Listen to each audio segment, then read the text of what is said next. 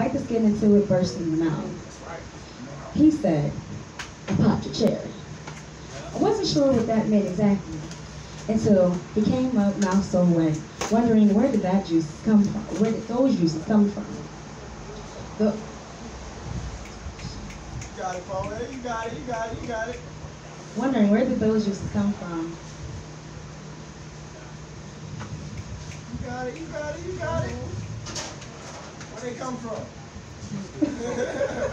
Wondering where did those juices come from? He then raised his chin up to me and told me to open my mouth. Now I'm tasting a new nectar, a nectar I've never tasted before. He said, you ever had fruit punch? As our juices and our fruit mixtures collided together, an explosion happened. An explosion with P as a waterfall. Watermelons. Something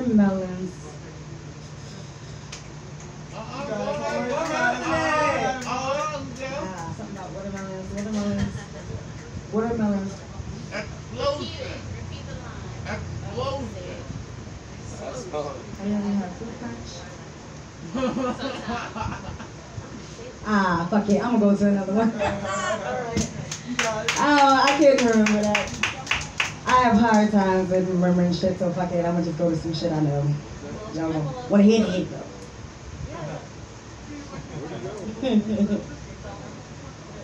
Y'all heard this one before, but you're gonna hear it again. Fuck it. Damn, I like that food. I'm trying to remember it, but I can't. I cannot. Y'all heard it before. Here we go. I need you to hold me. I like this one. Wrap your arms around my waist and let me feel the strength of your grip as your forearms tighten across my tummy. I need you to hold me. Press your chest against my back as your stick pulsates and lines up against my ass crack. I need you to hold me. Let me feel your skin cool as you sniff my scent and louder. Then you lick your lips right before you open your mouth, then clench. Your jaws close right there on that nerve. Yeah, right there. Sending a chill down my spine as you pull me in closer. I need you to hold me against the wall, hands up, oh shh. I lose my breath from the anticipation of what I'm expecting to be done to me. I need you to hold me, pinning me in between a rock and your hard place.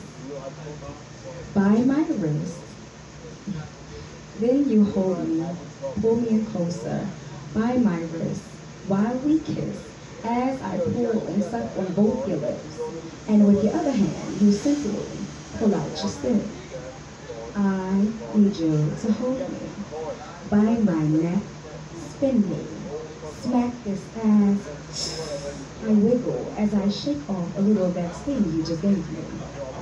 I need you to hold me, while on your knees, both hands on this ass, each one, reach one, spread them as far as they can go. Now, go head first for a dive. I'll drop and grunt and whine your waistline as I whisper in your ear, curbside, while your tongue plays inside, forcing my neck to drip down your chin, all wet and slippery like.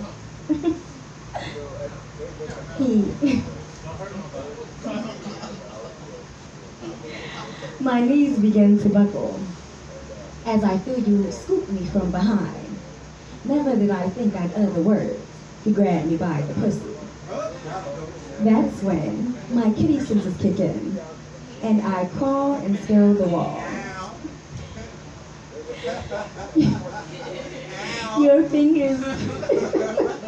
fingers rubbing my pearl as you whisper, come, kitty kitty.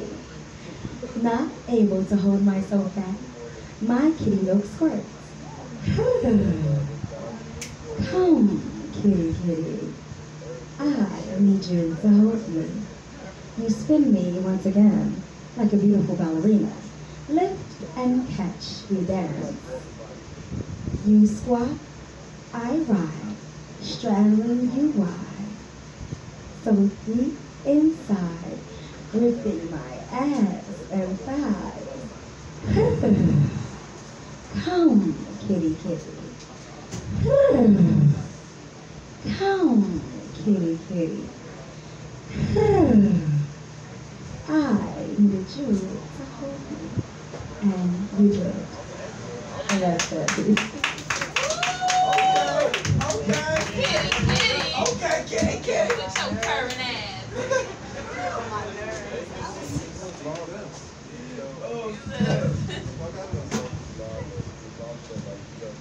It's hard to host after that one. Like literally. I'm gonna need another mic stand.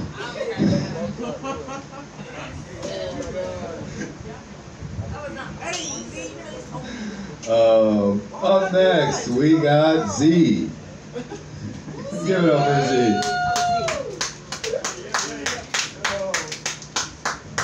I love signing people up when they don't. Fucking hilarious. But she was ready though. You know what I'm saying? Give it up for Temple. Little do y'all know, yo, we had a rapper versus poet battle. Temple did that poem. She got the highest rating out of everybody. She won the whole thing for us. So That's when I was ready and I was able to perform it. You just did it. You just did that. No, I wasn't able You was ready. Please ready. Stay ready. Stay ready. You ain't never got to get ready. You right. So at this point, it's my third time on stage, so I'm just doing shit that I like to do. So I'm gonna do one of my favorite poems I ever wrote in my life, because it's from a real situation that happened. And the situation happened, I ran in the bathroom and I wrote the poem. So here we go. When I see her, anxiety always seems to win. Because as soon as she flutters in, the butterflies start.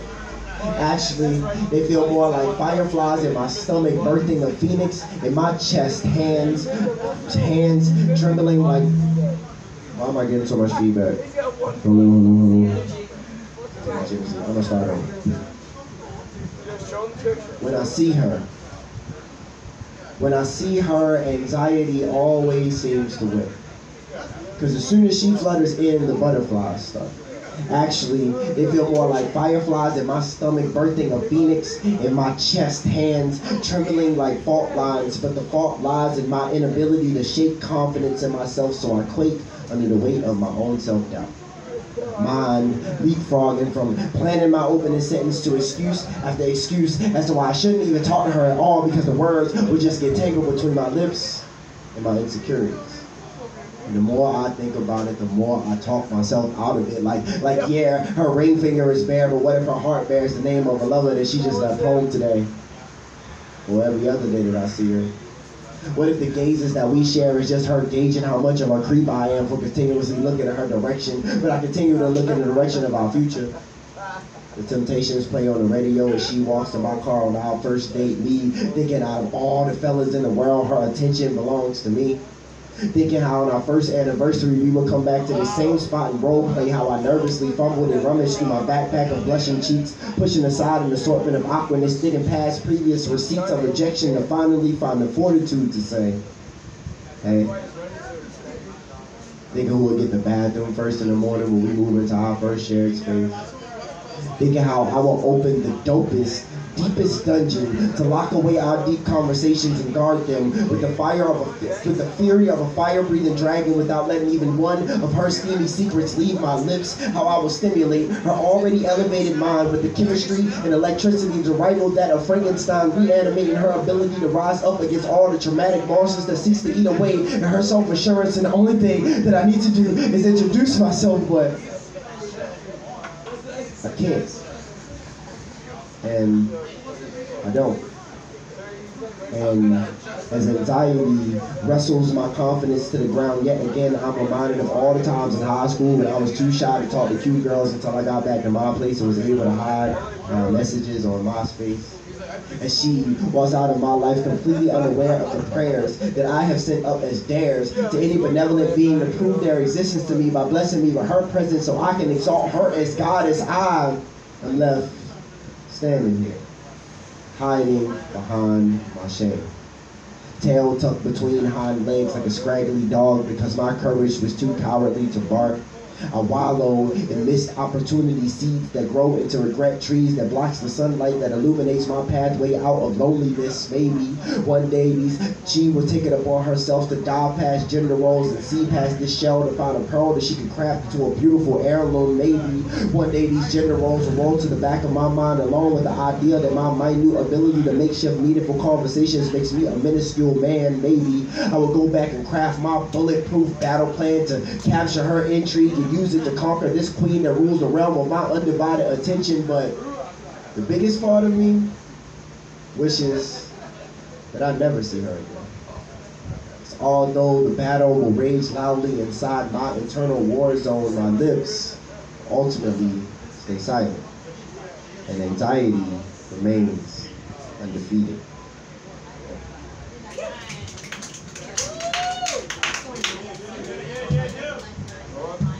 I got a short one.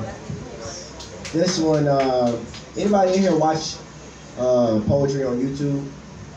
Yeah. I watch it all the fucking time.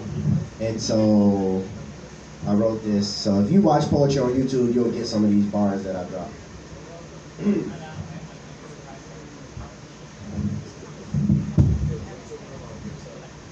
My vegan friends say that you are what you eat. My gang homie say that you are where you from, but as poets, we claim that you are what you write, so write on. It don't matter what you have to write on, even if it's toilet paper, just let that shit out. We all begin by grabbing our pens and trying to fit in, but I challenge you to click that bit, give it legs and make it stand out, be outstanding. Yes, we all need motivation, so we pop other poets' poems like prescriptions as a right aid. But I say, button up that YouTube diet of trying to find slams to pick at to write about now. Brush chips off your shoulders from trying to prove to the world that you are right about everything. Because we don't write to be right, we write to right wrongs. Keep old poems in the deepest reaches of our phones so we can scroll back down and call ourselves on our own bullshit. And me, I write to inspire my people to aspire to keep their heads high like they're admire and aspire, but still gas up my pencil to immortalize black bodies that can never go back to being unleaded. They tell me don't write so much black anger, but it's black fist and power do too much of your dirty intentions for you to shower me in your white guilt. I am black anger and black triumph, a black poet, so every pen I pick up turns into black ink, and I'm hyped now, I'm hyped now, but wanting more of a rush, so right now I'm gonna climb Mount Rushmore to write poems on the foreheads of the forefathers just to rub it in their face how we got rights now. So write on, write big, write bold like cap locks, ain't got shit on your soul, cause these pages be poltergeists hovering here to haunt this realm long after they place our bodies on the shelf. So write your soul rich in sonnets, your rapture proof rhymes, your heaven shattering haikus, cause you are what you write, you are what you write, you are what you write. So who the fuck are you? Let's go.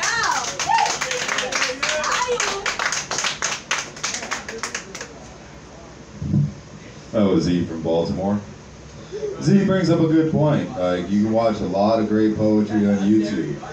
There's a lot of great poets out there. Some of the poets that you've seen tonight, you can watch them on YouTube. Personally, I like to watch my poetry on Pornhub. Okay, right. Well, what happens is that I turn off the volume on Pornhub and then I just listen to poetry. Well, that's just because I need to muffle some sounds. No, it's a good. You want to know about people? You tell them this fact. Tell them, yo, did you know that Pornhub has theme music? It does. Yeah. See, some people don't know that because they have roommates, and so they gotta hit the mute button. Dude, so now you know Z's got roommates. You know, Temple does not. There's a little drum hook that happens before the Pornhub videos. Yeah. Now you guys need to go turn on your Pornhub and turn that volume off real quick, right after the drum line. All right, yeah. The more you know.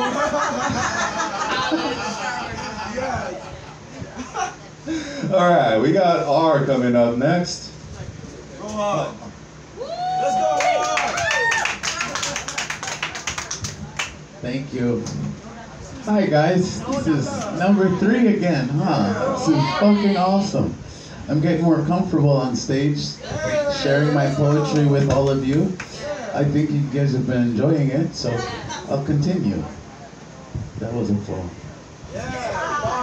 Number 1. All right, this first poem is for Barry. What's his name again? Chris Barry. Mushroom, your boyfriend. It's a short poem. I am a special asshole. That's it. That's literally all he wrote. I asked him to write a poem, and he wrote, "I am special, but he's an asshole." So I kind of adjusted it. All right, here's so stupid. This one I just wrote earlier today. Yeah, I don't have a title or anything. I just have it. I wrote this with haste, not trying to disgrace, but embrace the reality of death and dying. The reasons some of you keep trying, and why to myself I continue lying. This awesoming maze we run amazes me, inspires me to re-innovate my love for thee.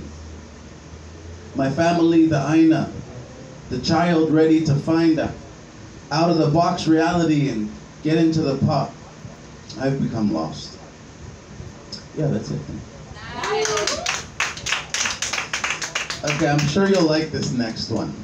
I don't usually like to use the word nigga or nigger or niggas or any derivative, but yeah, right? Exactly.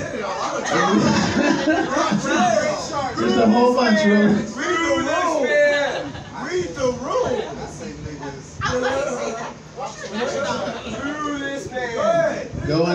Going in. Oh, you ready? You're already in it. Because I never consider myself a nigga, that's the point. You know, like if you consider yourself you a nigga, then there's certain connotations that fall in, and I never considered myself that until my life mattered. Then I'm like, hell yeah, niggas' lives matters. Sorry, I'm doing half comedy. Fuck. Fuck it up. All right, just run it. Yo, niggas saying shit without any meaning. Niggas faking it, not even truly living. Giving away rights like it was fucking Thanksgiving. Straight missing, set tripping, bass hitting. I ain't kidding. Fucking shut up and listen. Not to you guys, those are to the... Okay, I didn't think of it. Because I'm with the knowledge that's missing. I've got some things now I have to ask, because the pursuit of moment demands this task. We're gonna start with the 5 W's. First, who are you? What do you plan to do? When will you get through? Why are your goals even worthy of telling those around you? When do you take the first step and leave the rest? Feel blessed to have a test. This mess is exhausting. It's beyond confusing. I can't even enjoy superficial, simple musings like Netflixing, YouTubing, scrolling as I'm fucking news feeding. My brain with so much pain, the brain is actually healing. I'm needing, in fact pleading. Understand the reasons. Please keep believing. You know the key's in once you turn it. Right there we can both start seeing the changes we both seeking, solutions to all our grievance. How can you sit with knowledge and watching the system scroll over you? Click! Stop watching me and look into yourself. The joy is innate, never fades. It's your wealth. Thank you. That was Rohan, everybody. We got Martina up next. Oh! And then I am. Yeah.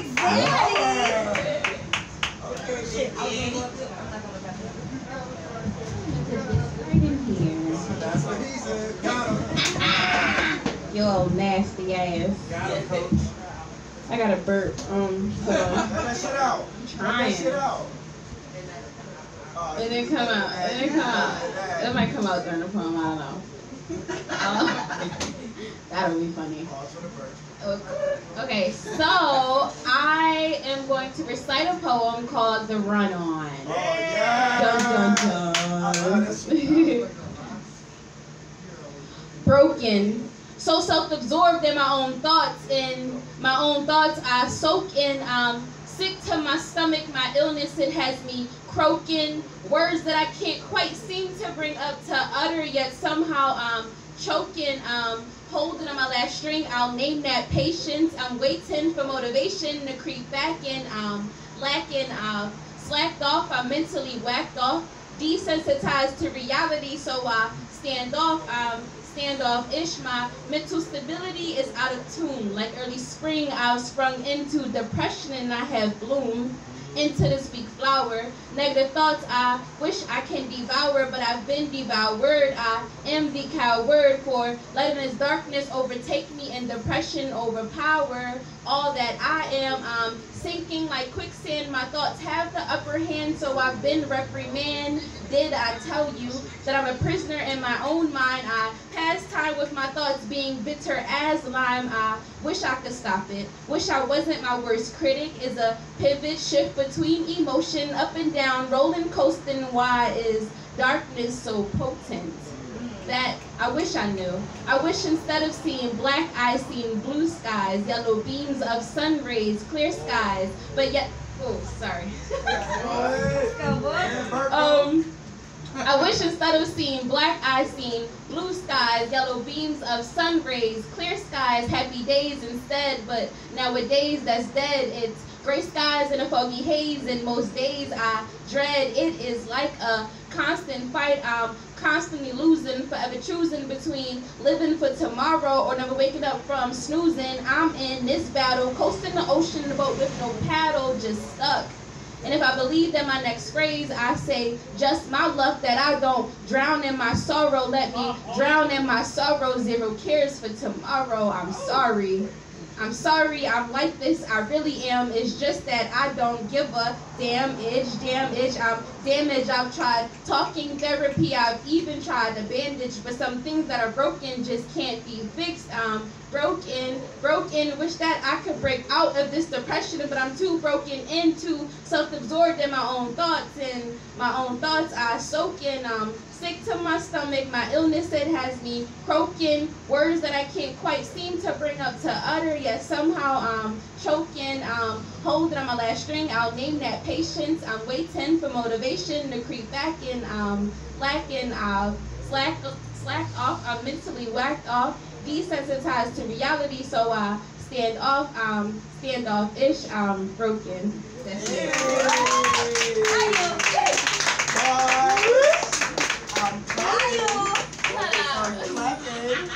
What's happening? Okay, we're running close to the end, so I'm gonna just bring people up. So I am. Come on up. That poem was slapping.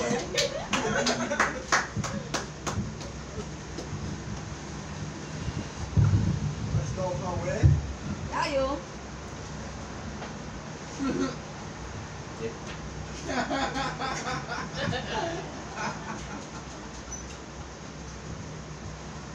All I had was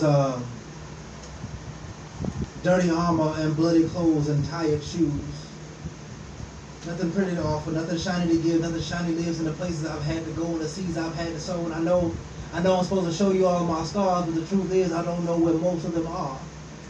And I know I'm supposed to give you all of my heart, but the truth hasn't taken me very far. And all I have is dirty armor and bloody clothes and tired shoes. Nothing pretty, just some pieces really.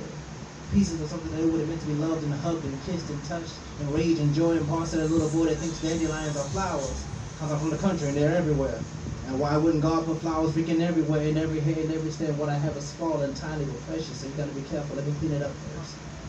Let me knock off some of that dirt.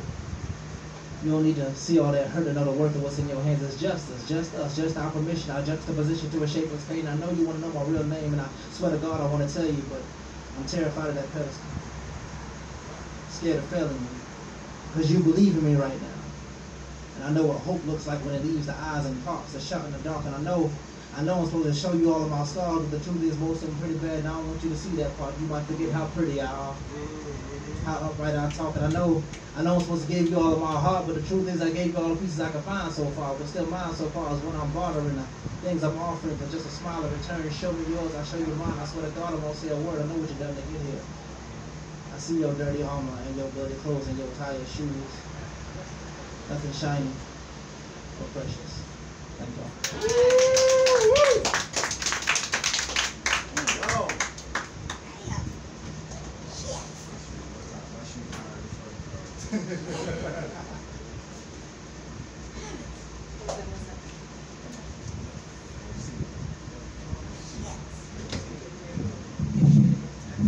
We got one more. All right, we got one more left. Mutyaa? Get it? All right, give a round of applause.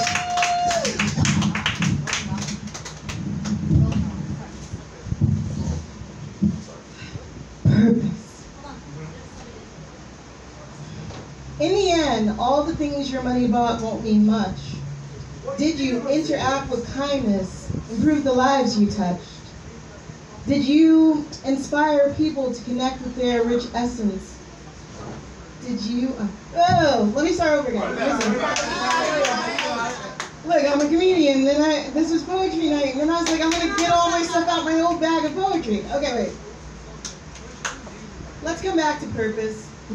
We're gonna go with, this one deals with child abuse. Your child is my child, and my child is your child. The news reports another mother arrested for the slaughter of her infant daughter.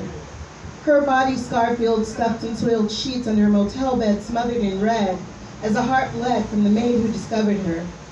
Remains stiff and cold were only 4 weeks old, 48 weeks from hearing happy birthday for the very first time. Killed by a mother who lost her heart, soul, and mind. Another man is placed under arrest for causing the death of his girlfriend's son left in his care. As the toddler slept, the coward crept, dousing the bed with gasoline, he set the child ablaze. Pleasant dreams became a hellish scene as flames engulfed the toddler's screams and consumed him hungrily. The child could not be saved, sent to an untimely grave by a man enraged because the mother broke a promise she made. Death without humanity, cycles of insanity. Death without humanity, cycles of insanity. It breaks my heart, but I can't hear the sounds of my breaking heart over the sounds of the broken bones and battered spirits and shattered lives, carrying battle scars, hurting those who survive. Sometimes I find myself crying without knowing why, because I am feeling the pain of someone else who is yet another extension of myself, and we know the reasons why. Children die because some women put more thought into picking fruit than the men they expose to their precious youth. They give their children's lives away for brief encounters of sexual play. It angers me that a mother could place the pleasure of a passionate sigh before the desperate pleas and the needs of her own child's cries. And while she gets rocked, the child slowly dies, and we have the nerve to call ourselves civilized? What's the solution? Do your share for the revolution. Stand up for our kids. That's what they need us to do. You look out for your kids, my kids, and I'll do the same for you. When children cry, respond with all due diligence. Look for signs of abuse. Use intelligence. Put abusers on notice. Let them hear our angry roars. Let them know they can't escape from the reach of our claws. Reduce crimes against children with harsh child protection laws. Because how can I stay silent as one child complains of hunger and abuse and withers in pain? And I cry for all that child could have been, all that life force stamped out in a moment of sin. And although that might be what some call fate, I mourn for the loss of potential so great. And as long as one poor, defenseless child is left to cry, there should be no dry eyes. As long as one child dies from neglect, tears will remain in my eyes, and I will respond to that child's cries. I'll be the voice for my silent allies. Because your child is my child, and my child is your child. And together, we can protect our youth, y'all. I'm Mutyaa. I just want to say, I'm here for the month of July, for the month of July. And I'm from New York, and I'm just really happy to meet I met my comedy family last year. Now I'm meeting my poetry family in Hawaii. Thank you. And for my next act, I didn't even drink, guys. Thank you. You were good. All right, ladies and gentlemen, this concludes this evening's happy hour open mic poetry. We'd like to thank you all for coming out. We really appreciate it. We recorded this. If you'd like to see yourself, it's gonna be on Paco, local Hawaii, and it's just an open mic thing where so you can watch yourself. I try to get famous off that shit, but I only got like 10 followers, so it's all comedians and shit. So fuck it, I'm gonna start showing my ass. But we got open mic comedies gonna start up on Friday. Oh, not start up. We do it every Friday. It's like a block party. We got open mic on Saturdays too. Saturday is gonna be the special event. We got a 10-year-old hosting, and it's called the Clean Comedy Challenge. Cause a lot of y'all got potty mouths and don't know how to talk in front of adults or kids or families. So we're gonna challenge everybody to do clean comedy. Talk about kid stuff and try to keep it for TV and family. Do your thing on Saturday, huh? Or you can use a fruit anytime you think of a bad word. Yeah, that's what I was telling people. Just substitute the cuss word. Just say funk or filth. Banana you. Banana. You know what I like saying? Cream pies. That's my thing, cream pies. I love cream pies. You can't cream pie everybody though. Just Pretty explicit. no, what cream pies is no, you know.